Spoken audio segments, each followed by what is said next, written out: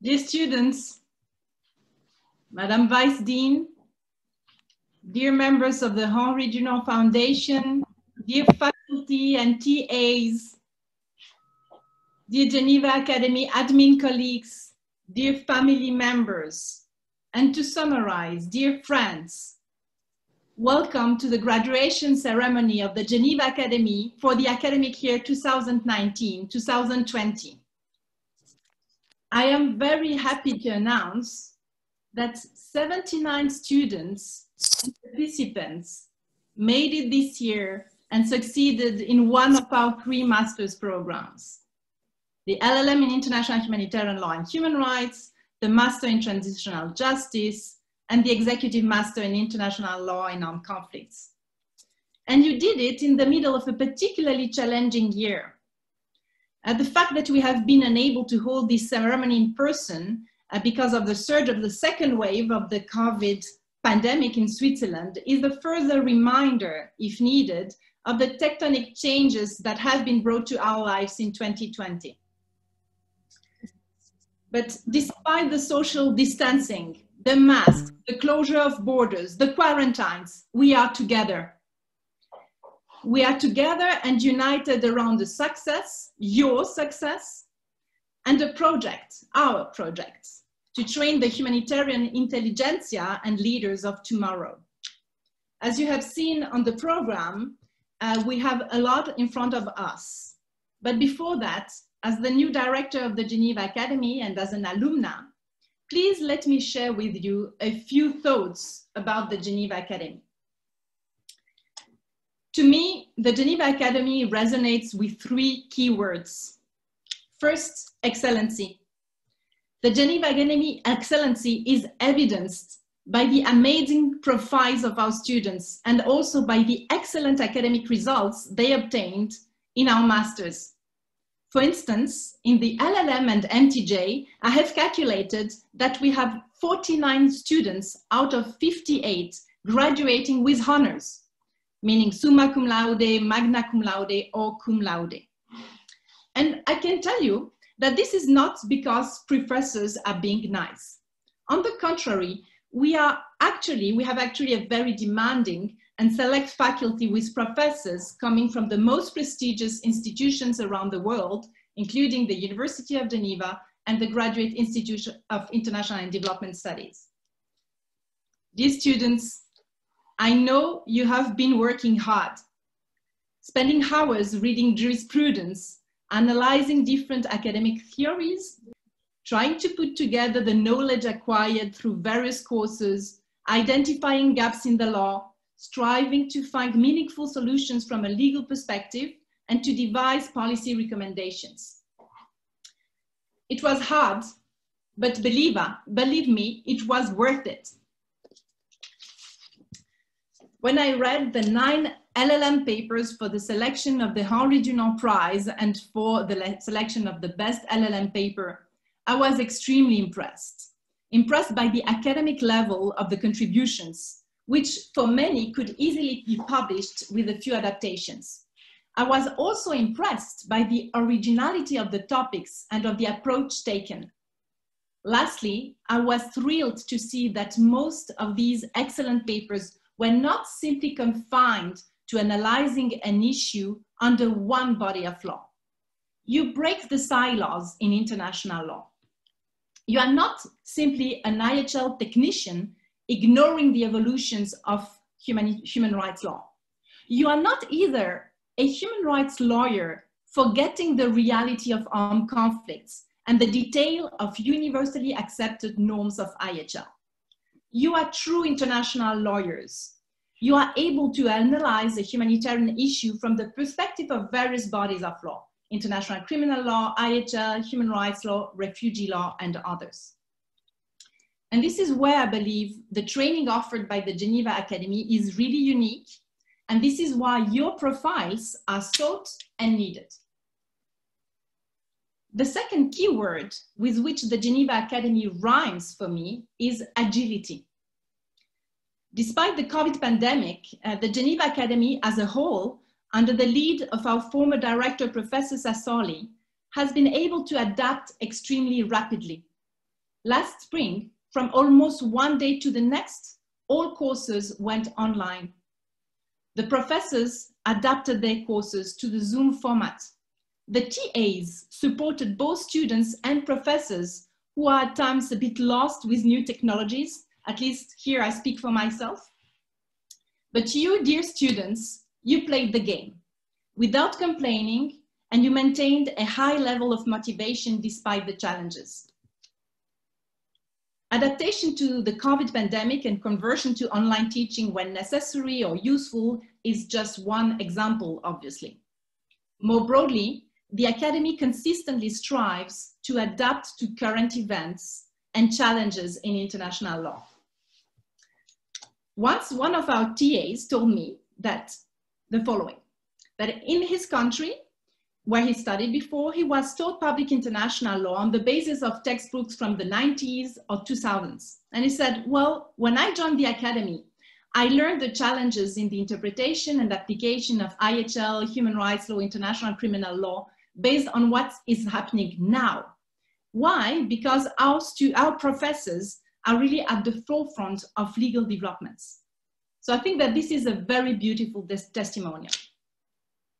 And last but not least, the Geneva Academy rhymes with humanity.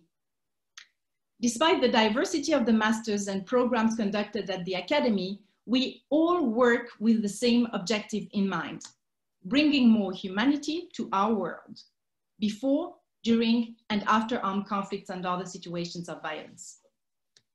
What makes me get up in the morning is to see that the students of the Academy want to acquire tools, in particular legal tools, with a view to offer protections to individuals, victims of armed conflicts, and to bring hope and a future to communities that need to rebuild their lives and countries. I really do hope that you, dear students, will keep this motivation and dedication and will continue to strive to locate respect for international humanitarian law and human rights law at the center of the international community's concerns. This is not an easy task at a time where security and economic concerns are at the forefront, but you are not alone. Remember, the Academy is like an extended family, and you have cousins, I mean by that alumni, all around the world, and working for the UN, the ICSC, NGOs for various states. So don't forget the friendship and networks that you've been able to build in Geneva, and help each other in finding your dream jobs and also in overcoming professional and other challenges. Solidarity is also part of humanity. And with that, I will give the floor to the Vice Dean of the Law Faculty of the University of Geneva, Professor Maya Hertig. Maya, you have the floor. Thank you very much. Dear colleagues, ladies and gentlemen, in the name of the Law Faculty of the University of Geneva, I wish you a very warm welcome to this graduation ceremony. Like most of you, I would have preferred to be with you physically and to celebrate your accomplishments and this very joyful moment with a toast, whilst having the opportunity to intermingle with you, exchange with you, get to know some of you. Nevertheless, this evening and this ceremony is a joyful event, an uplifting event at a time which is not very uplifting, to say the least. Successfully completing a highly demanding program like the different master programs offered by the Academy demands a lot of work, determination, and unwavering motivation. Completing such a program at times of uncertainty, working partly remotely as you had to do, demands even more work, more determination, and more motivation, and the ability to adapt. You have risen to these challenges, and I would like to warmly congratulate you for that. Congratulations are, I think, also in order to the former and current director of the Academy, my colleagues Marco Sassòli and Gloria Gaggioli, as well as all the other staff of the Academy. They were and are the captains who have kept this ship of the Academy on course. They help to steer it through troubled waters.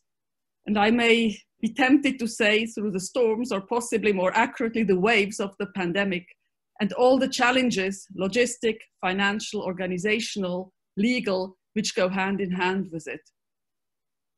Gloria Gaggioli will play the challenging role of captain also during this academic year, so that next year a new group of students will be in your shoes and be able to celebrate the successful completion of their studies.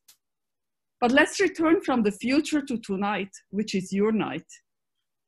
Your graduation from the academy is a cause for celebration, not just for you, but for much wider circles.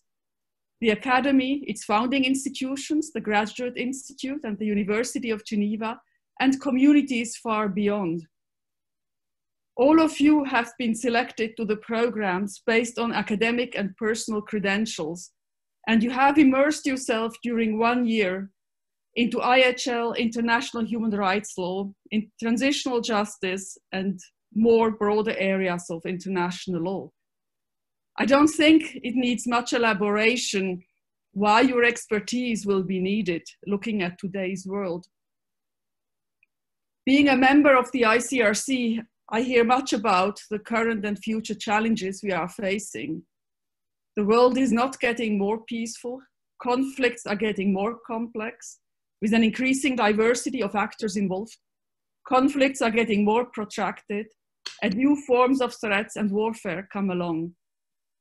Innovation is of course not new and has marked the history of warfare. In his memory of Solferino, Henri Dunant already highlighted, I quote, "If the new and frightful weapons of destruction which are now at the disposal of the nations seem destined to abridge the duration of future wars, it appears likely, on the other hand, that future battles will only become more and more murderous." So battles are becoming more murderous. I'm not sure that the wars are getting shorter. But to return to the point I was making, innovation has always been there. But I think nowadays the speed of innovation and the potential for new forms of warfare is unprecedented. The world needs lawyers capable to think out of the box, with strong analytical and critical skills, lawyers with an original and agile mind. Henri Dunant invited us to take advantage of a time of relative calm and quiet to investigate and try to solve a question of such immense and worldwide importance. In an accelerating world, the window of quiet, calm times may be shrinking, calling, as mentioned, for agile minds capable of responding to challenges fast. To respond to new challenges, society needs lawyers who are sufficiently specialized within an area of expertise, in your case, IHL, international human rights law, transitional justice. But at the same time, we need lawyers with a broader vision, with openness to other areas of law, be it refugee law, international criminal law, data protection, to name just a few areas which are relevant for the humanitarian sector. So we need to break silos, as Gloria Gaggioli already mentioned. Studying at the academy has, I believe, equipped you well with the skills and mindset much needed today. Whether you will be working for the government, for a civil society organization, an international organization, as practicing lawyers, or whether you remain in academia, I know you will be driven by the desire to promote the values of IHL.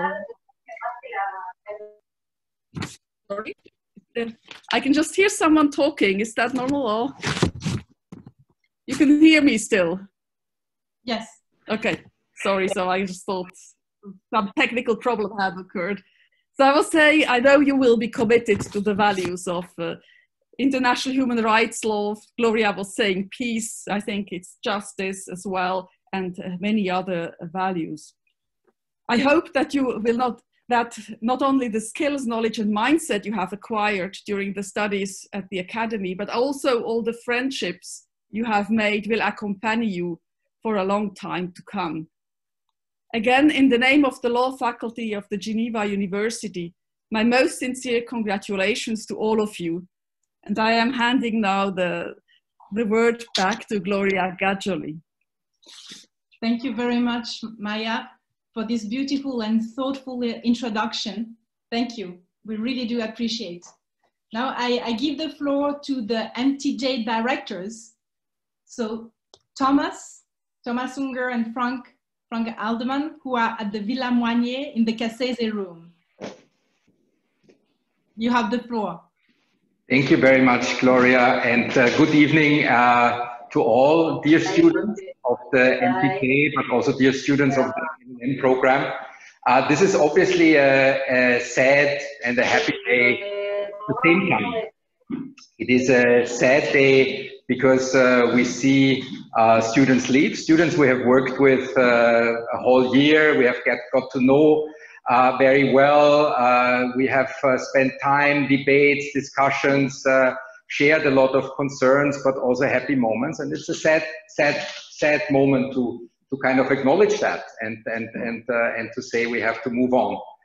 But it's also a happy moment because one had the opportunity to contribute to shape the next generation of transitional justice activists, experts, lawyers.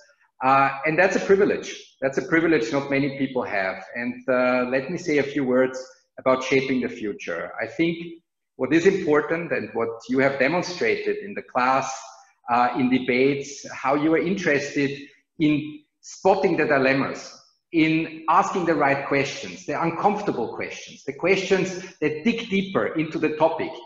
You didn't let go of the ordinary. You wanted to know more. And I wish you the courage to continue doing this in your professional life. You should not administer transitional justice, you should shape transitional justice. And I hope that you will be able to do that. Second, I think you have demonstrated yourself that you're able to shape. You have demonstrated this through the virtue of solidarity, of compassion to your students in very difficult moments, through teamwork. And these are all virtues, I think, that will help you to be a shaper and not an administrator. So all the best to you in the future. Please don't forget us. As Gloria said, we are a family. You always can come back to us. Please knock at our doors. And with this, I want to hand over to my friend and colleague, Frank. Thank you, Thomas. We have heard already that you have been through a very special year this time, very much overshadowed this year by the pandemic. But I think it's important not to let this pandemic overshadow the year. And so I thought with Thomas together to think a little bit differently, perhaps more positively about this year. And we realized that throughout this year, the year you stayed at the Geneva Academy, there has been a remarkable number of civil movements for change. So think, for instance, just to start with, to give some examples, think of the Green Movement.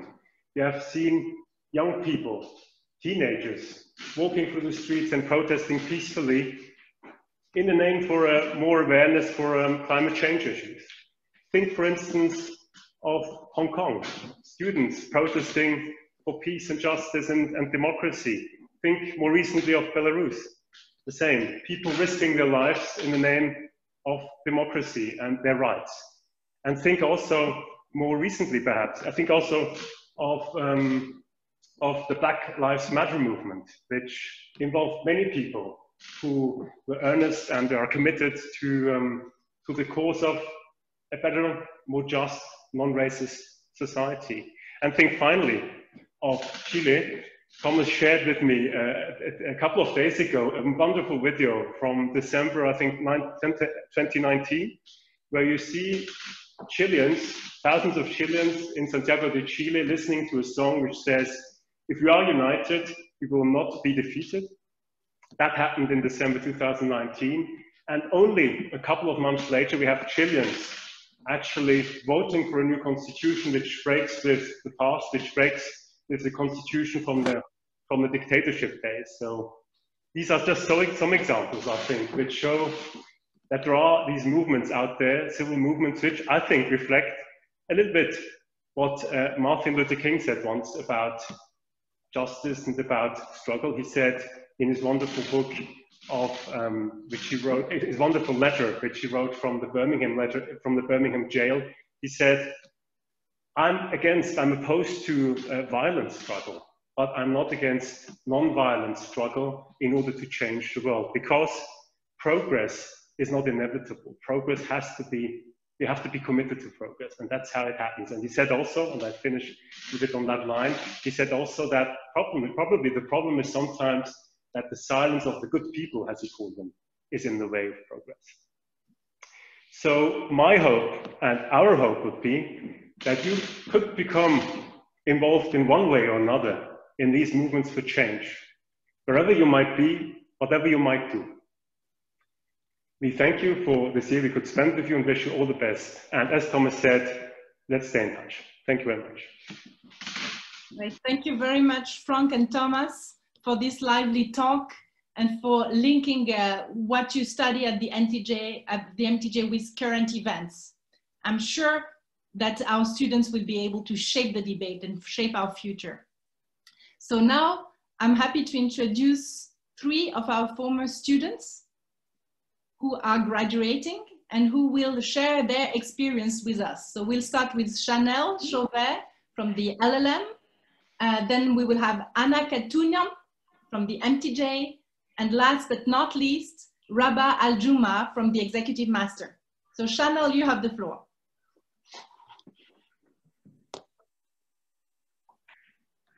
Good evening, everyone. Director, professors, ladies and gentlemen, my fellow colleagues that cannot be here in Geneva due to coronavirus restrictions and constraints. I am humbled and honored to be able to participate in the 2020 graduation as a class speaker on behalf of the students in the LLM program in International Humanitarian Law and Human Rights. This graduation is certainly unique because it is the first one where we've not been able to have our family present in person. However, when I revealed the news to my younger brother about the restriction, he was thrilled not to have to travel all the way to Switzerland. For many of us in this program, we've known it to be a tremendous labor of love, one in which we have intensely studied 2 fields in which we are so passionate, under rigorous sets of standards and expectations. As the months passed, we grew, and we learned to not allow external circumstances to define us. With that said, it's impossible to quantify the endurance this past year has required between a global pandemic in which we were apart from our families, coursework and job hunting in such a difficult climate, and Fabrizio and Juan's jokes, we managed it. Over the next few minutes, I'd like to briefly discuss what we've learned and the people we have to thank. In the past year, in this international program, we as Geneva Academy students have learned so much about the world, not only through our study of law, but also through each other. For many of us, meeting people from different cultures for the first time, we operated as representatives for our communities, both in success and in failure, and we overcame stereotypes about our backgrounds and societies. We explored and celebrated our differences, which was such an incredible aspect of this program. We also developed bonds and extracurricular activities, including webinars given by our fellow classmates about their past work, which allowed us to capitalize on the experiences of our fellow colleagues, such as Lisa Borden and Natalia Elfimova. We forged bonds with each other at various events, including our Christmas party, where Sarah brought the most beautifully arranged holiday tray, and Viviana and Juana showed us some moves. Birthday outings for Helena, Omar, and Virginia, the study trip arranged by Melina, Fabrizio, myself, where we learned about the armed conflict that took place, and Ava shared her beautiful singing talent. Boat rides with Stella, Jaskiranjit, and Michael, and military briefings coordinated by our wonderful teaching assistant, Pavle. Because we have spent so much time together, we have built a network of colleagues that will advocate for each other, even when we're halfway across the world from each other. Today solidifies the fact that we have made an intentional choice to live a life of use to others, to advocate, to listen, and to be that support as allies, whether it be to those suffering from armed conflict or the effects of armed conflict, refugee crises, or human rights violations. Lawyers are leaders in our society, and as we are trained in law, we're the ones best equipped to advocate for causes that may inspire change to ensure that all human beings are treated with dignity and respect. Because of this program, we are prepared to stand in the gap of what is and what should be under IHL and human rights, and work to narrow that gap.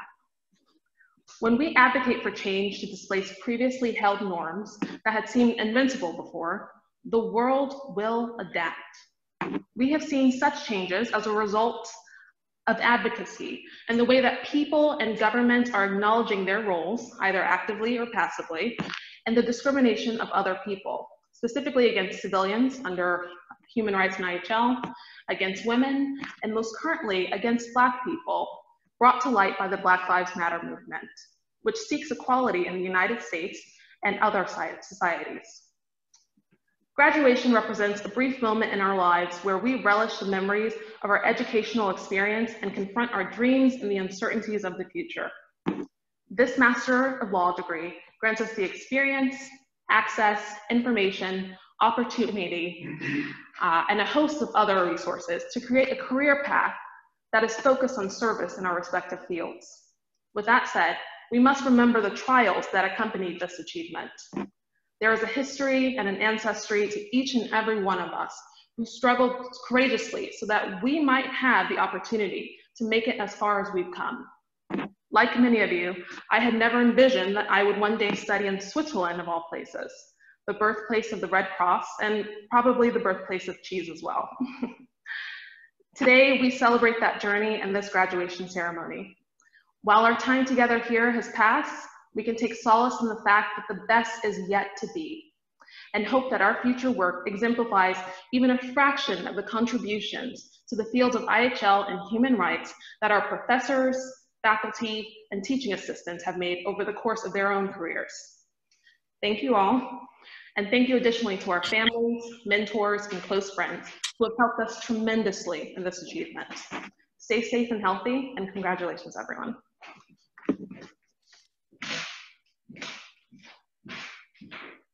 Fantastic. Thank you very much, Chanel. That was a very beautiful speech. Now we will have Anna Katunian from the MTJ. Good evening, directors, professors, classmates, and all others who are joining this ceremony today. My name is Ana Teresa, and I'm honored and humbled to be here to speak on behalf of the class of 2020 of the Masters in Transitional Justice, Human Rights, and the Rule of Law. I would like to first thank Professors Unger and Haldeman, coordinators of the Master's program, the teaching assistants, Agustina and Tafatsua, and the administrative team, Danny and Lucy, for their support during this year. Without you, it wouldn't have been possible. Thank you as well to all my classmates for the moments shared, and especially Nancy, Diana, and Nana, our class representatives, who provided so many extracurricular sessions and organized our trip to Kosovo, where Valza so promptly received us. This year, we've gone from online theater presentations to Zoom meetings and debates on colonialism to writing dissertations and most certainly calibrating the degrees of our classes. What a year. It seems like yesterday that younger and more eager versions of ourselves gathered to meet for the first time. After many discussions, heated academic debates, informal encounters, and late nights at the library, we were no longer just colleagues. We had become friends. Grasping the dimension of the differences among ourselves, throughout the year we learned that attending this program was a conscious choice with different consequences for each of us. Some had to distance themselves from their children, some lost a loved one, and in the middle of countless reading and classes, went through a profound grieving process until they were able to return to the group. And while most of us went to numerous events at international organizations, others were halted because of where they were born. Some saw love flourish unexpectedly, and others watched with desperate eyes as their hometown neighborhoods were razed to the ground just a few days before the deadline of our theses. Some saw their friends and acquaintances adhere to mandatory conscription for war, and others would be able to return safely to their homes upon completion of the program. Among all of this, few of us could have imagined that our second semester would be almost entirely online because of a global pandemic. There is still room for 1 dose of perplexity, but also 2 doses of action. When looking back, I can only think of one thing. This is the curious experience of life, and I'm thankful we can face it together. Everything happens at once, it's messy, and we often can't reach the unrealistically high expectations of ourselves. We live in a constant effort to juggle our personal and professional spheres. But we're also lucky because we have great humane examples to look up to and peers to grow with. Which brings me to when I was 10 years old and I found a book, old rusty book with yellow pages in my basement. And my dad told me that this book was called The Prophet. He said that it was a book that eternally updated itself without changing, which at the time to me seemed like a willful paradox and the result of a poor choice of words. But rightfully so, this book has accompanied me throughout the years, and it was to it that I recurred to in my saga to search for words to describe the force which I saw in the eyes of the members of the Geneva Academy. I found them, and these are Gibran Khalil Gibran's words. Work is love made visible, and if you cannot work with love, but only with distaste, it is better that you should leave your work and sit at the gate of the temple and take alms from those who work with joy. For if you bake bread with indifference, you will bake a bitter bread that feeds only but half a man's hunger. And I know this seems cheesy, I can feel it through the camera, but I did see love in my classmates' eyes when we debated. I saw it in Professor Unger's eyes when he spoke of his family story and what brought him to TJ. I saw it in Professor Haldeman's expressions when he patiently explained the slightest differences in TJ theory with unparalleled dedication and patience. Through their approach to transitional justice, our professors taught us more than we knew there was to learn and gave us guidance so that we could be sufficiently rooted to help each other and to help others. Of course, they also helped us reach a thesis proposal that did not involve a 1,000-page book about the history of humanity. For many of us, this master's program was the first time we were in class not only to listen, but also to speak and be heard. And this is the type of experience that no textbook can offer. This program taught us how to debate respectfully, how to argue clearly, how to write quickly and with quality, how to read productively. But more than anything, it prepared us for our upcoming endeavors because it taught us how to learn. We learned that transitional justice is not a walk in the park. Truth, justice, reparations, and guarantees of non-recurrence are simply possible tools we can use in our work, but they are no miracle. The more we learn, and as so many TJ scholars have stated, the more we realize that there is no perfect transition, no approach that is sufficiently respectful of both local and international standards, no tribunal in which all victims will be heard, and no reparations program that will repair all the harm left in the aftermath of atrocities and authoritarian regimes. The more we studied, the more we felt that guarantees of non-recurrence and reconciliation between divided societies sounded like unrealistic and childish dreams. However, the tools and guidelines and case studies we researched throughout the year showed us that in every single case, a well-founded attempt to achieve justice can make a difference in the life of one survivor or one affected person. And as we leave the academy, our job is to continue to work so that at least some justice and some reparations are achieved for an increasingly large number of people.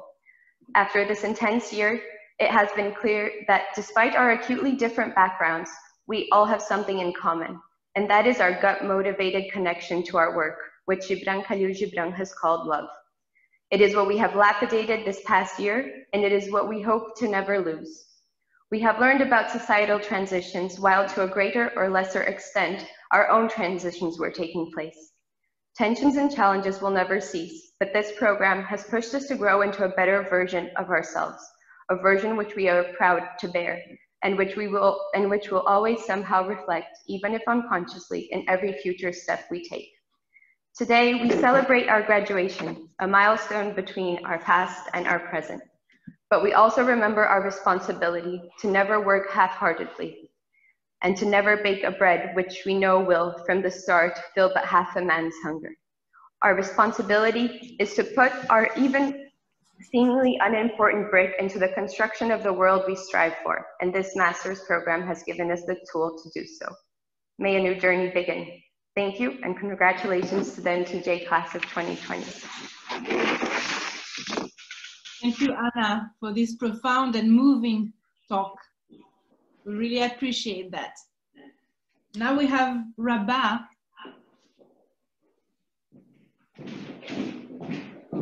from the Executive Master, Rabah Al-Juma.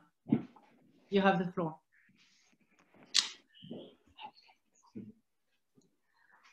Good evening, ladies and gentlemen. I sincerely hope all of you are well and keeping safe in these challenging times. Upon receiving the invitation to graduation ceremony, I insisted on traveling to be here in person despite the distance and difficulties faced. Unfortunately, as you all know, the graduation has been cancelled. Nevertheless, I truly believe in the importance of celebrating achievement. By celebrating, one gives attention to the transcendent meaning of his or her action. By celebrating, we are active and we are acknowledge the power we have on our action, on our life, on our future. This has never been truer than in the midst of the current hardship brought forward by COVID-19. The pandemic has, in my view, reaffirmed the importance of this Executive Master's Program. More specifically, as COVID-19 spread around the world, international actors such as the United Nations have called for a stop to armed conflict to facilitate efforts to fight the pandemic. On 23 March 2020, the Secretary General of United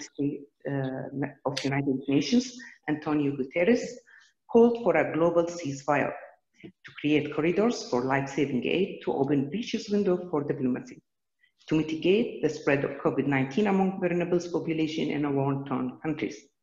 Although one could argue that the severe negative economic consequences resulting from pandemic have exponentially intensified armed conflict by facilitating opposition movement, as is sadly evidenced by the recent regional conflict in the remote separatist enclave of Nagorno-Karabakh, it also appears that the pandemic has brought a dampening effect on the conflict in certain war-torn countries such as Libya, Syria, and Yemen, where international parties are attempting as we speak to leverage the life-threatening impact of COVID-19 to limit casualties of war.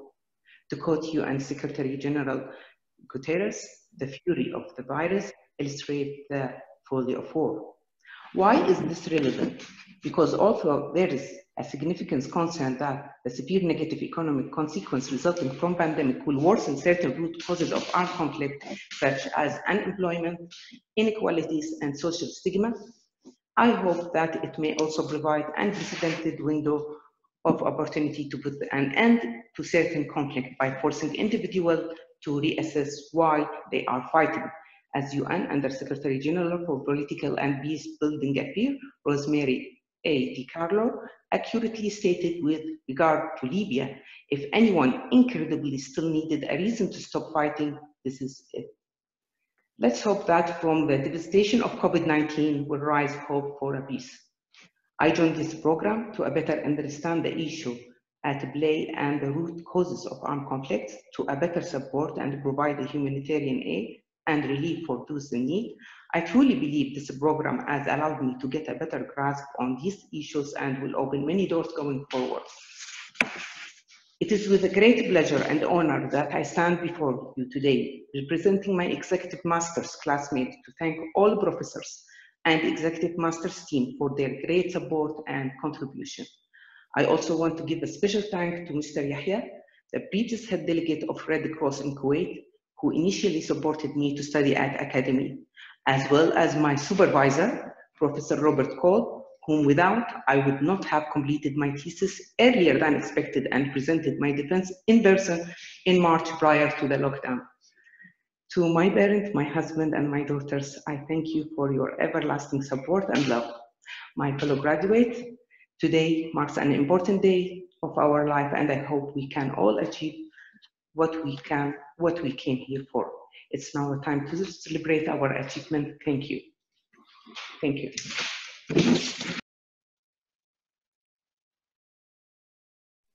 Thank you so much, Rabah, for your excellent speech. Now I'm happy to introduce Professor Marco Sassòli, our former director, who will give the keynote speech. Marco, you have the floor. Thank you.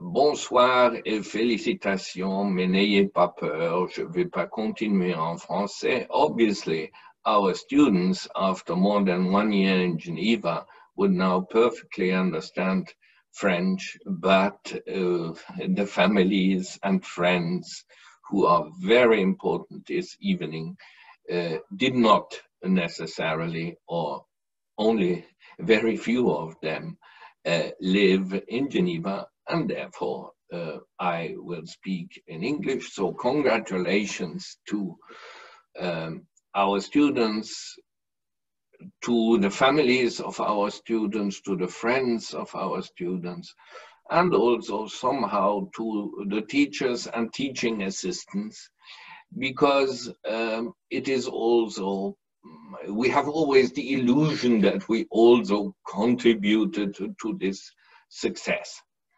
Thank you also to Director Gajoli to give me this opportunity to pronounce a keynote speech, and me too, I regret very much that we cannot meet in person, because it's always so interesting to meet parents, friends of students with whom you worked for 1 year, and also to meet the students who now are no longer students, but graduates of the academy.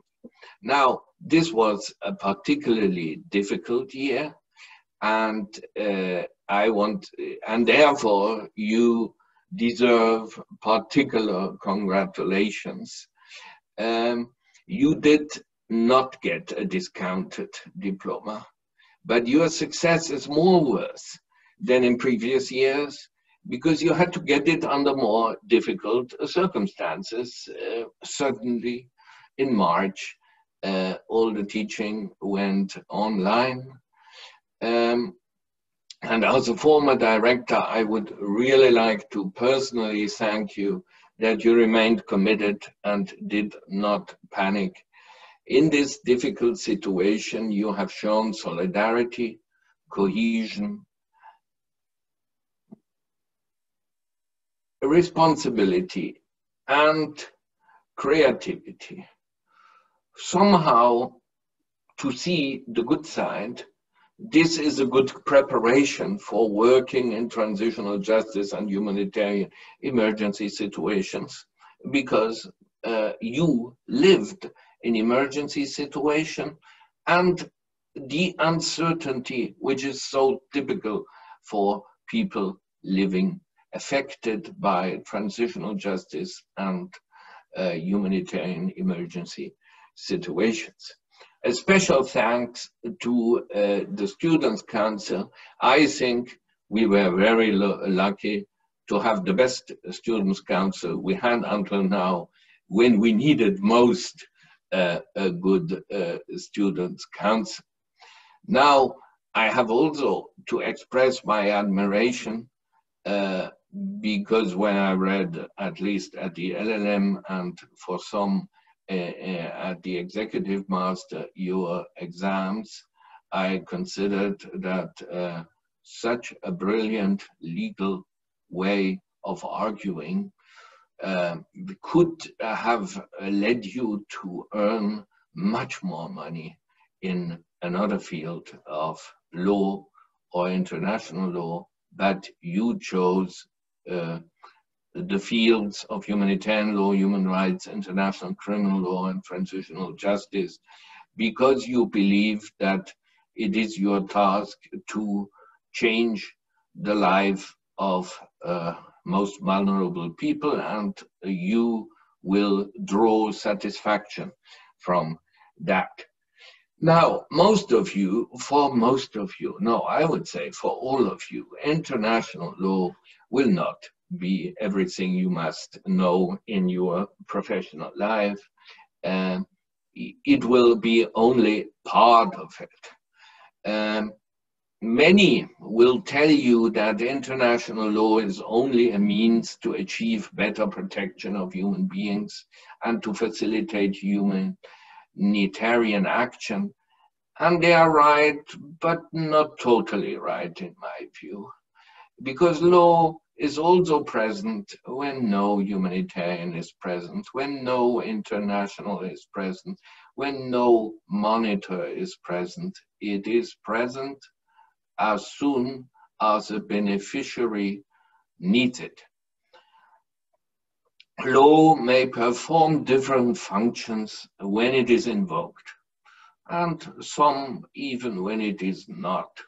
But I think it's very important to invoke it, because that's the starting point to take away subjectivity and selectivity. It is not simply something you learned in Geneva and a kind of religious sect in Geneva invented. No, it is a common heritage of mankind, better in French, héritage commun de l'humanité, because humanity and mankind is the same word in French.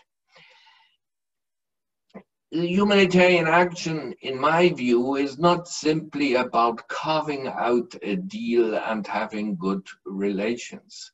It is to achieve an ideal and to take it away from relativity and subjectivity.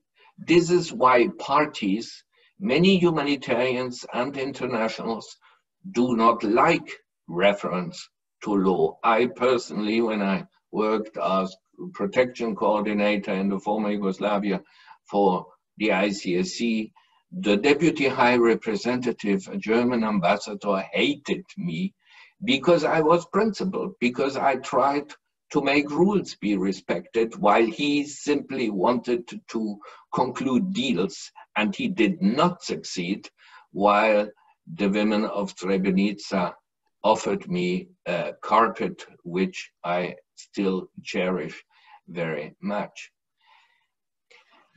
Now, the functions of law. Obviously, law allows you to monitor its respect. It's a guideline for your own action in implementing it, and I'm sure you will not forget that the law is not only addressed to others, but also to you, and you should be the first to comply with it.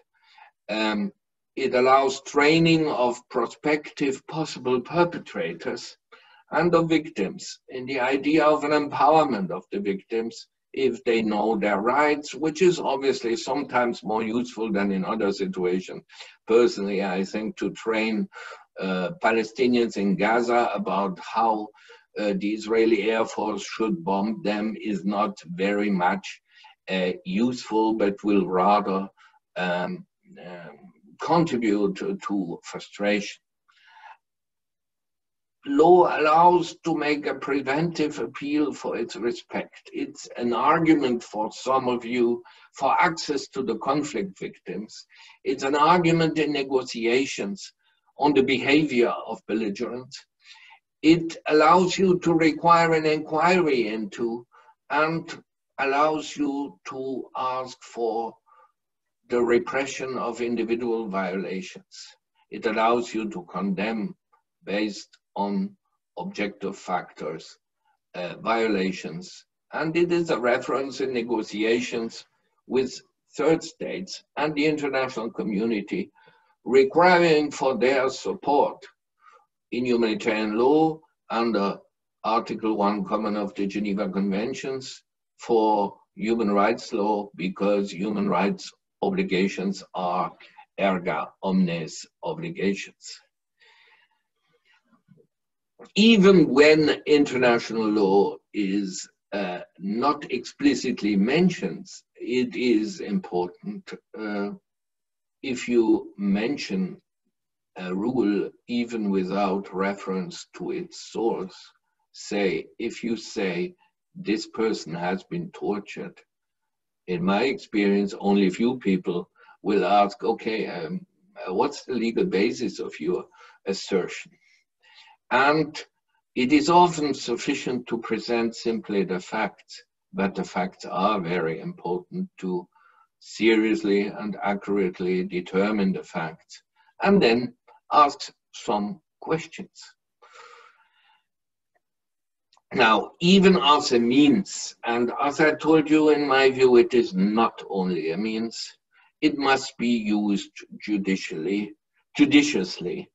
Don't abuse it, even for a good cause. And here, I know that not everyone will agree with me, because those who see it purely as a means will say, okay, if I abuse of it for a good cause and I'm successful, then law had served its functions.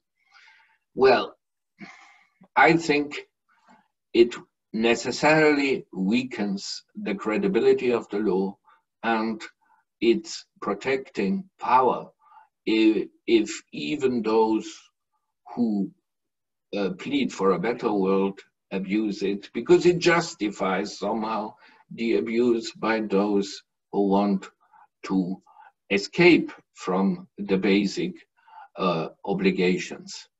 And therefore, I would appeal to you to give you just 2 examples. When patients are arrested in a hospital, this is not a violation of international humanitarian law, and don't say it is a violation of humanitarian law. But nevertheless, argue that this is a very bad idea, because it means that rebels will no longer go to the hospital to benefit from their right, the right of all the wounded to be cared for. And similarly, don't say, as a famous international lawyer and practitioner recently said, even in the Geneva Academy, that the violation of the obligation to report medical treatment is a violation of humanitarian law. Unfortunately, it is not. And if you say that this is a violation, then you treat it as an attack against the hospital, which is a violation of humanitarian law. But again, insist nevertheless on your ideals, even when they are not reflected in the law. Simply don't claim it's the law. Now, in our branches, most of you will not be mere attorneys defending a client. Obviously, if you work as a defense counsel before the International Criminal, you have to defend your client. But in most cases, you will also be members of the invisible court adjudicating laws which have no court, because most of our branches never end up, unfortunately, in court. So you are part of the court, and as Director Gajoli said, you are the together with all the other alumni of the Academy, you are often the final court. I would appeal to you to resist to a pure instrumentalization of the law and to detrimental interpretations. You do not risk your life, only your career, popularity, or the next assessment by your supervisor if you stand by the law. How can you criticize those following superior orders in an armed conflict if you follow just the group atmosphere in your future employers? Now, obviously, it is not so easy for lawyers to stand their point and by the law. Lawyers who are, on the one hand, lawyers who are too popular with the non-lawyers they advise are useless, because if you always just find a justification for those you advise, somehow they don't need your advice. While, unfortunately, on the other hand, lawyers who are too unpopular with those they advise have no impact. If you always object to what they want to do, on the long run, they will no longer consult you. So you cannot always resist. you cannot always uphold the law and your principles, but make an effort and prioritize and stand sometimes and in important cases by what you learned and what are your convictions and belief after this year of study in the academy. Don't adapt too quickly to an institutional culture. I must say I had several students who were very progressive and kindly, because I find all our students are always kind, let me know that somehow I had a too positivistic approach to international law. But 3 years later, the same students, after having worked in an organization or with a government, they considered me to be an uncontrollable loose cannon and a human rights militant.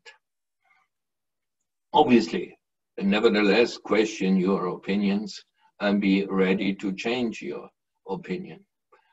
Remain critical and skeptical, but never cynical and disillusioned. And if you are disillusioned, change branch, become a bankruptcy lawyer. You know, bankruptcy law is very important. And there, perhaps, if you are disillusioned from the branches you studied here, you can find again something you believe in. I find the most difficult thing to stand is people who work in the humanitarian field and become cynical. Also, one can often have reasons to become cynical. And I would suggest, if you become a manager, and many of you will manage other people, don't take your interns and junior staff illusions away too easily. You know, the realism, they will learn it.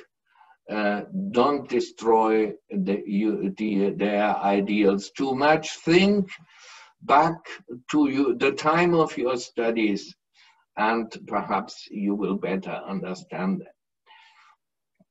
And I would suggest not to lie, not to defend opinions which are the opposite of yours. Now, I must admit that I do not favor this with my teaching method, because for those who to whom I did not teach, I try to discuss cases, and poor students at the LLM even could not choose whether they were pleading for Israel or Palestine. I believe that this is more efficient for the training than telling you what I think is the truth. But it is important that when you do not plead before a fictitious tribunal, like in the LLM class, or before a real tribunal, where obviously you have to plead in favor of a client, that then you also defend the law and you don't defend what is unlawful. So finally, to sum up, try to remain a human being. Law is not everything, but law can help, and please don't abuse of the law, even for the most noble causes. Thank you. Thank you very much, Professor Sassòli. We will cherish that advice of having a principled approach of the law and to stay true to ourselves. Thank you. And now I give the floor to Mr. Roger Durand, who is the president of the Henri Dunant Prize Foundation, and he's going to announce who won the 2020 Henri Dunant Prize.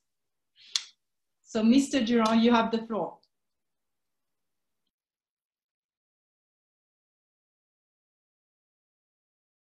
Peace.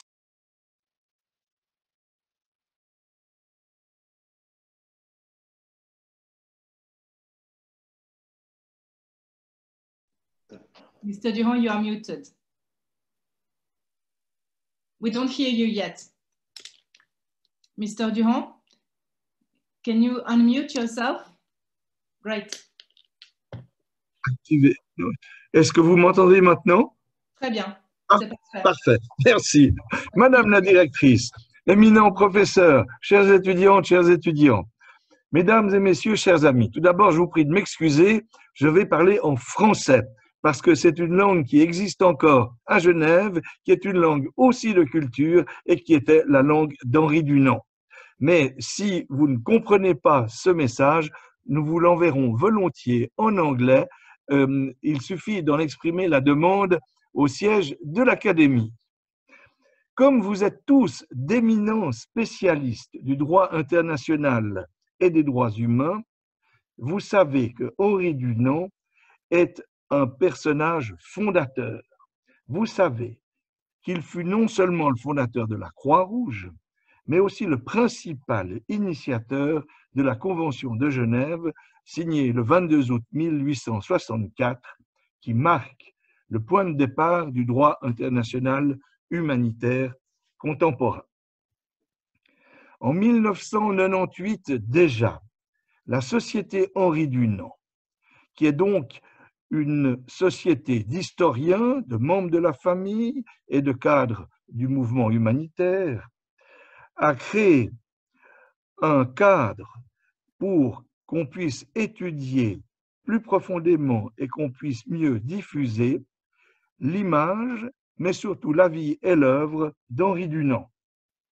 Pour cela, nous organisons des colloques, des publications, des rencontres, nous posons des plaques commémoratives, nous installons des bustes, mais surtout nous collaborons avec l'Académie de droit international, humanitaire et de droits humains.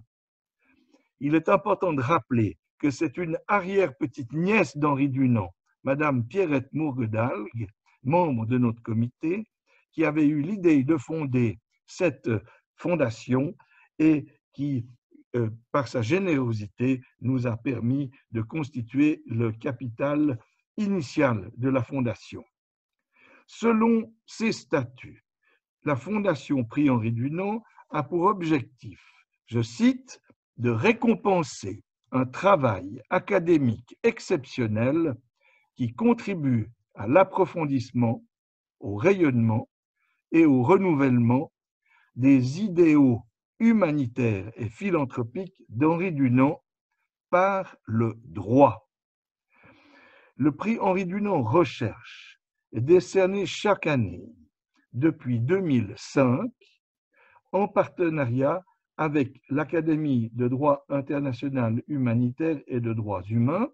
Et d'ailleurs, j'ai le plaisir de dire que votre directrice avait reçu un accessit il y a plusieurs années. Et pour moi, c'est un grand plaisir de la revoir déjà sur l'écran. En pratique, l'Académie fait une première sélection parmi les travaux de diplôme d'études supérieures afin d'identifier les meilleurs travaux en termes académiques pour ceux qui, par leur sujet, répondent aux critères d'attribution du prix. Les travaux retenus sont ensuite soumis à un jury qui est composé de 5 personnes, 2 professeurs de l'Académie, 1 représentant du Comité international de la Croix-Rouge et 2 membres du Conseil de la Fondation du prix Henri Dunant. Cette année, les membres du jury ont reçu 3 mémoires de diplôme sélectionnés par les professeurs de l'Académie, tous 3 d'une excellente facture. Permettez-moi de saisir cette occasion pour remercier très chaleureusement les professeurs de l'Académie pour le soin qu'ils ont apporté à cette sélection, remercier votre directrice pour l'impulsion qu'elle donne à notre collaboration et aussi remercier Dani Diogo qui est on pourrait dire la cheville ouvrière logistique et qui nous aide aussi beaucoup.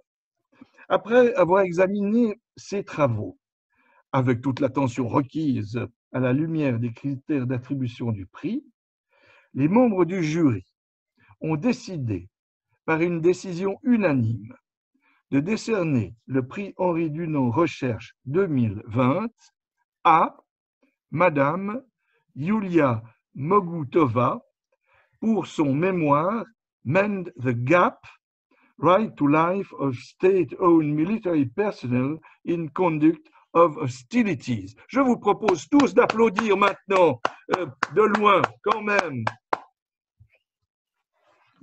Les membres du jury ont considéré que Madame Mogutova s'était attaquée à un sujet difficile, la question de la protection du droit à la vie des membres des forces armées par rapport à l'État dans les forces armées duquel ils servent.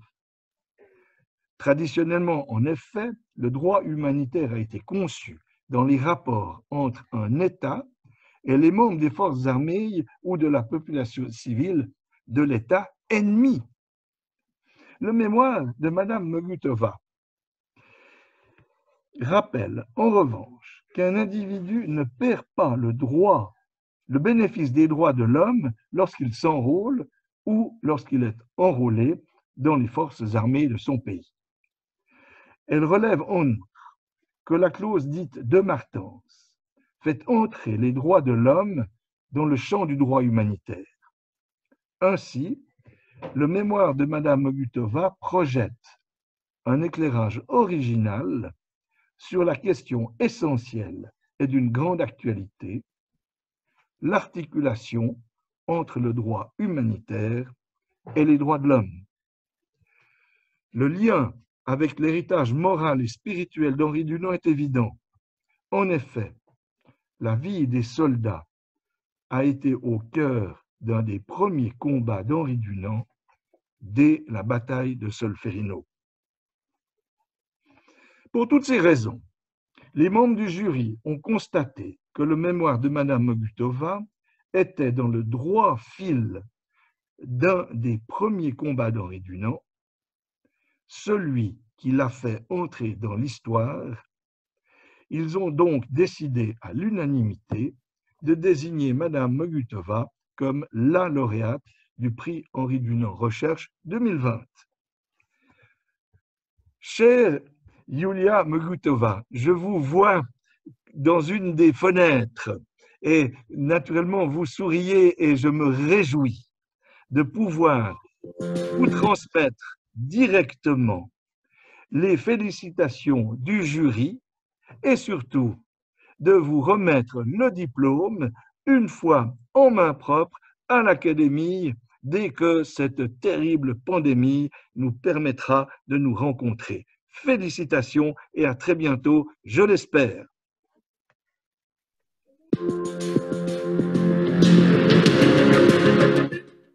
Distinguished members of Henri Dunant Foundation, dear professors and teaching assistants of the Geneva Academy, dear colleagues and friends.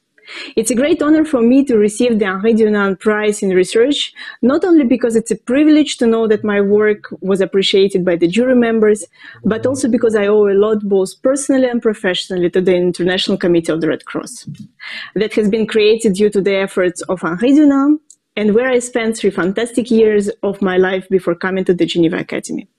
The topic of my LLM paper was dedicated to a very specific subject, which is the right to life of state-owned military personnel in the conduct of hostilities. I came up with this idea being inspired by Professor Gaggioli and Professor Sassòli, who have always been insisting on the practical implication of applicable norms and complementarity between IHL and human rights. When working with the ICRC, I have clearly understood that human suffering does not have race, religion, gender, or profession. That the world is not black and white, and especially when it comes to an armed conflict. And what is most importantly, that prevention of atrocities is always more efficient than the subsequent persecution. Henri Dunant started his noble mission when he organized relief for the wounded soldiers on the battlefields of Solferino. For more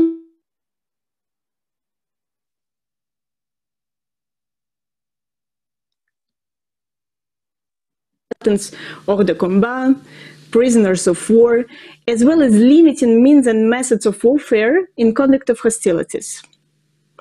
All this is to ensure that the enemy is treated with dignity and humanity, and that no adverse distinction is acceptable in humanitarian action.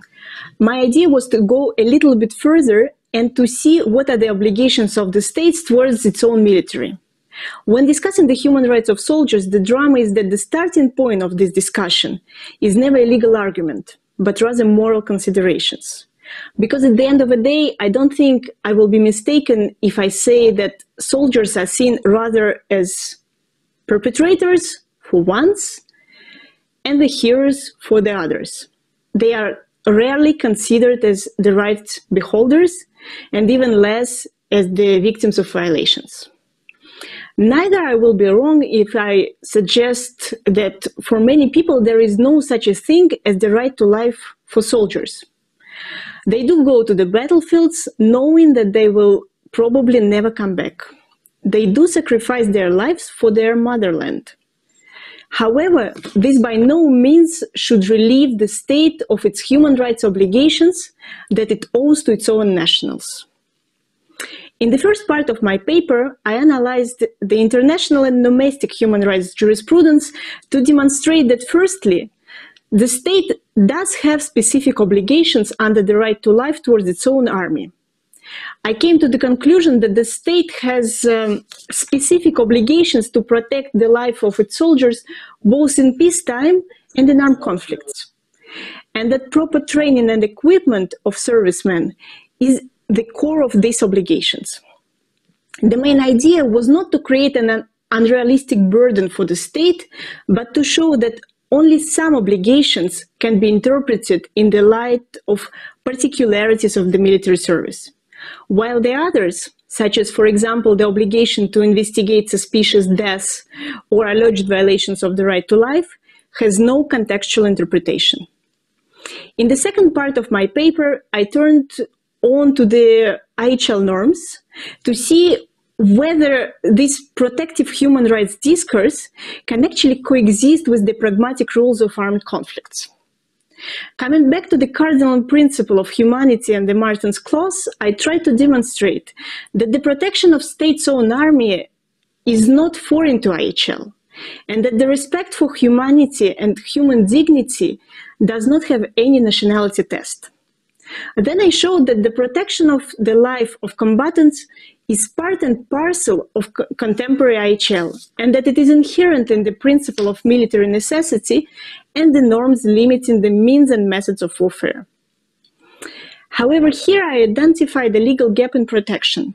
The norms governing the conduct of hostilities focus only on the protection of the enemy, and they stay silent when it comes to the protection of the state's own armed forces. This is where the human rights should come into play.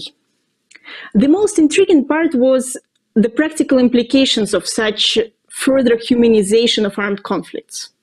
My principal goal was to show that there is a direct dependence between protection of human rights of the military and their subsequent behavior in the battlefield. At the same time, IHL is well equipped to prevent possible misuse of human rights arguments by states. Thus, I came to the conclusion that including compulsory human rights component in the military training would enhance general compliance with IHL and human rights in armed conflicts. The soldiers who are well trained and equipped and know that their state protects their right to life will be more likely to have mercy for the enemy and respect the law. And I would like to finish by expressing my sincere gratitude to all the professors and teaching assistants of the Geneva Academy, and in particular to Professor Gaggioli for being a tremendously supportive and encouraging supervisor for my LLM paper, helping me to navigate in this very complex topic. I would also like to thank Professor Sassòli, whose IHL classes have always been intellectually challenging and extremely inspiring. My family, who despite this very difficult and surreal year, has always been the greatest support I could ever ask for. And finally, to people I love, and to my friends in Geneva and abroad, and especially to Berta, Melina, Serhat, Fabrizio, and Juan, without whom this year would have never been so special. And congratulations to all of us. Even in global pandemics, we made it.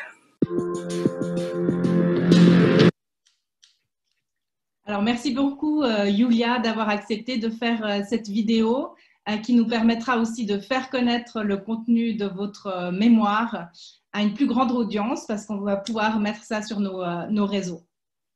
J'en profite aussi pour remercier Monsieur Durand pour son introduction au prix et pour vous dire aussi à quel point il est important pour l'Académie d'avoir ce prix, de pouvoir le donner à nos étudiants. Cela vraiment démontre la qualité et l'excellence de nos programmes de master et puis des mémoires qui peuvent être produits. Donc, merci encore de notre part à nous tous. Maintenant, j'ai le plaisir d'annoncer quel est le meilleur mémoire de LLM et le meilleur mémoire du MTJ. So I'm happy to announce the best LLM paper and the best MTJ paper. So first, I'll start with the best LLM paper, which has been afforded to Berta Fernandez-Rosson for the topic, The Sexual Nature of Violence, an Obstacle or an Opportunity to Enhance the Visibility of Male Victimhood at the ICC. Berta, would you like to say a few words? Dear professors, colleagues, families, and friends, I would like to express my gratitude to professors and members of the Geneva Academy for recognizing my LLM paper with this award. This year has been challenging for many reasons, but I found in the Academy and in my classmates and friends a warm environment to face this new paradigm. I would like to start by inviting you to think of an image of a victim of sexual violence. Most likely, a woman or a girl has come to your mind. Perhaps a very few of you have actually thought of a man. Strength, aggressivity, sexual dominance, these are the traits expected from men by prevailing social scripts, all of them conducing to an imaginary under which male sexual victimization is almost an oxymoron. Men and boys are seen as potential sexual perpetrators, invulnerable themselves to sexual violence, and even when men are victimized, the violence they suffer is mainly seen as physical, political, but never sexual. These societal beliefs penetrate the legal arena, and in particular, international criminal jurisprudence. Judicial actors have unquestionably recognized acts of genital mutilation as sexual violence when perpetrated against women. Yet, if performed against men, these acts have been systematically categorized under non-sexual labels, such as torture or inhuman acts. Quite recently, for instance, male victims took a step forward in the Kenyatta case before the International Criminal Court. They broke strong stigmas and claimed that they had suffered sexual violence in the form of genital mutilation. The chamber, however, rejected the classification of those episodes of genital violence as sexual violence, arguing that the acts did not have a sexual nature. The court then classified them as inhuman acts. Although the sexual nature element was crucial in this ruling, the chamber failed to provide any definition whatsoever of this term. The silence of the judges in the chamber was also echoed by the Rome Statute itself, the elements of crimes, domestic legislation, and even academic writings. No definition exists of the sexual nature element. No test is available to conclusively determine what converts an act of violence into an act of sexual violence. And it is precisely as a consequence of this legal vacuum that gendered and stereotyped understandings of sexual violence keep denying men their victimhood. But there is still hope from a legal perspective. If we are able to collectively agree on an inclusive definition of the sexual nature element, we can start effectively combating the under-recognition of sexual violence against men. This was the ultimate objective of my LLM paper, where I propose a new conceptualization of the term. My contribution in this paper is twofold. On the one hand, I make a conceptual proposal of the term in 4 consecutive steps. And on the other hand, I suggest a methodological proposal consisting of a double-track test to guide judicial actors whenever they have to assess whether an act of violence can be considered an act of sexual violence. At the end of my paper, I also call judicial actors to understand sexual violence against men as a subtype of a gender-based violence, rejecting the understanding that only male versus female violence can be explained in terms of gender. Now, to conclude my presentation, I would like to convey my appreciation to Professor Gaeta, who guided me throughout the supervision, and especially to my family and friends who have been patiently listening to me all those countless occasions in which I was just like so excited to discuss everything I was discovering. So thank you all, and especially to my honey badgers. Fantastic, thank you very much, Berta, and congratulations again. So now I'm happy to announce the best MTJ paper. It is with Camila Ruiz Segovia for the thesis entitled Sin las familias no, Victim Participation and the Fight Against Impunity in the Search for Missing Persons in Mexico. Camila, you have the floor. Thank you very much. Dear community, I wanted to start by thanking my mentors at the Geneva Academy, Frank, Clara, and particularly Thomas. I also wanted to thank Lucy Diaz. She is the mother of Luis Guillermo, who went missing in 2013 in Mexico. This past year, she shared her wisdom and strength with me and helped me a lot in the writing of this paper. My paper is a case study on the situation of missing persons in Mexico and on what I believe is a developing grassroots transitional justice effort in my home country. Since the beginning of the war on drugs in Mexico, and in the context of the sharp rise in cases of missing persons that have come with it, the families of those who have disappeared have been at the forefront of the efforts to locate their relatives, in spite of numerous challenges posed both by a fragile security situation and also by limited state resources. I have had the honor to witness the search for truth of these families since 2014, and I have always felt a profound sense of admiration for their work. For me, writing this paper was a unique opportunity to uplift the voices of the families of the missing and to bring attention to their stories. In particular, I was interested in shedding light on the powerful effects that the participation of the families have in reducing impunity in our justice system. My paper introduces the argument that the active participation of victims can increase the possibilities of success of truth-seeking mechanisms, including those that are geared towards the search for missing persons. Victims, including the families of the missing, can help ensure that authorities are accountable and that they fulfill their obligations by continuously exerting pressure and by actively engaging in the design and implementation of truth and justice mechanisms. By bringing forward this argument, my paper suggests that victim participation should be an essential component of transitional justice, not only because of its presumed benefits for victims, but also because it can help strengthen state accountability and combat impunity. In some ways, the efforts of the families of the missing in Mexico are not different from those of other families in transitional justice settings across the region. Like in Argentina, Guatemala, El Salvador, and Peru, the active participation of the families of the missing is, above all, motivated by their firm desire to find their relatives. This desire has turned into action in the context of a period of mass human rights violations in Mexico. It is unclear how long it will take the Mexican government to fully redress the situation of missing persons in the country. Given the magnitude of the crisis, it might take years, if not decades. But what is certain is that the families of the missing will continue ensuring that the truth is uncovered. In their restless efforts to find the truth, they have become human rights defenders and make a remarkable contribution to the fight against impunity in Mexico. Once again, I would like to thank my mentors at the Geneva Academy, my friends, and my family for their support throughout the year. Thank you. Thank you and congratulations, Camila. Thank you. And now we are reaching the last part of this ceremony with the actual graduation. So I will say the names of all of you who managed to get the diploma. So let's start with the LLM in International Humanitarian Law and Human Rights.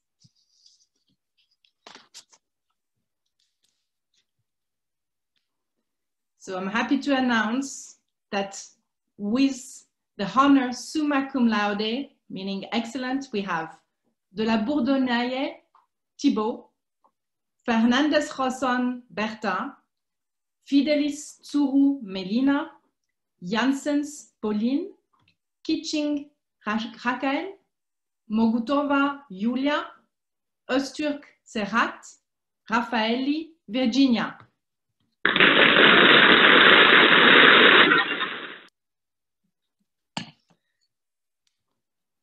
Now we have magna cum laude. Très bien. Borden Lisa, Kaski Christopher, François Blouin Juliette, Jacari Chiara, Hamza Marichette, Padine Juan. Congratulations.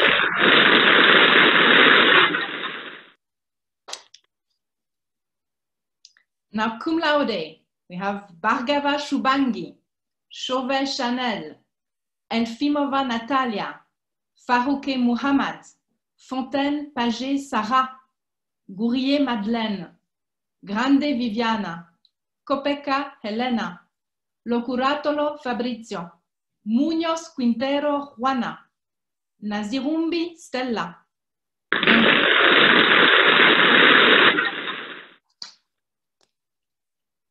And lastly, last but not least, Agu Chemelie, Douei Rouba, Farias Balesteros Jacqueline, Haji Alan, Kaur Jaskiranjit, Lopez Sanchez Fernanda, Nor Jabarti, Polia Natasha, and Saliani Ava. Congrats.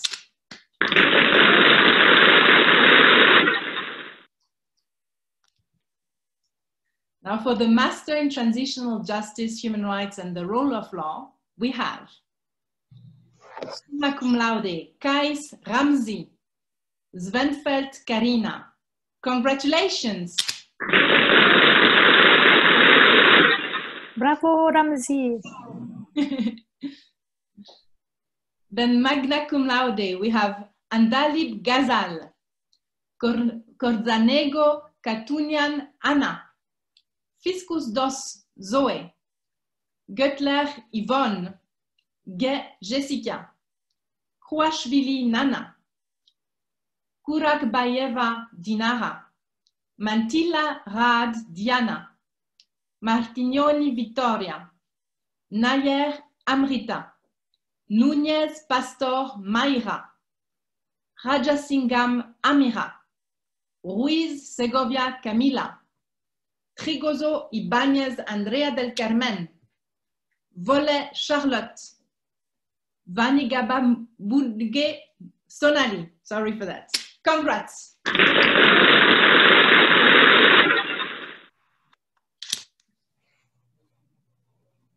Cum laude, we have Baz Emma, Chepkvoni Nancy, Hajar Yasmin, Kainazarova Cholpon, Sadriou Valza, Samra Kinda, Vang Bendi. Congratulations.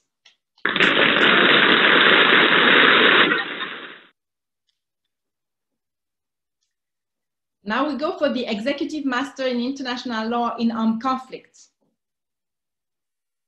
So from the year 2016-2018, we have Mujali Julie. Then from 2017 until 2019, we have Abasi Sher Alam, Almarzuki Zaed, Chetam Stella, Mohamed Chahinda, Ofozu Apia Jafet, Sørensen Karina, Villemier Sarah, Vitro Erika, Zlenko Anatoly. Congrats.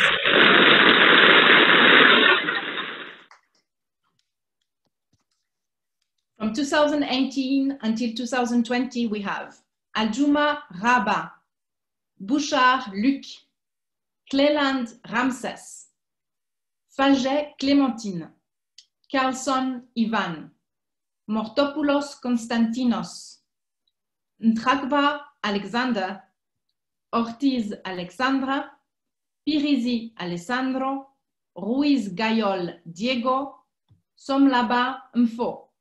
Congratulations. So now I can really congratulate all of you. I'm happy to tell you that next week we are going to send the diplomas, and so you should receive them very soon. I would like to thank all our speakers for their tremendous speeches. I would like to congratulate you once again. And last but not least, I would like to warmly thank Danny Diogo, who was the coordinator of the master's programs, because he organized first an in-person ceremony, then he had to de-organize the in-person ceremony and organize an online ceremony. So I would like really to thank him and to thank all of you for your attendance, participation, and motivation. Good luck, take care, and stay well. Bye, and cheers.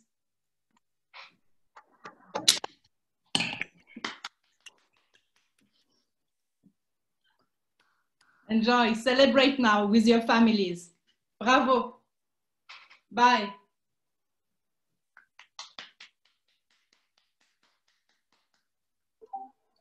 Mabruk Ramzi, we love you. Where are your parents? Bravo, Mira. Congratulations.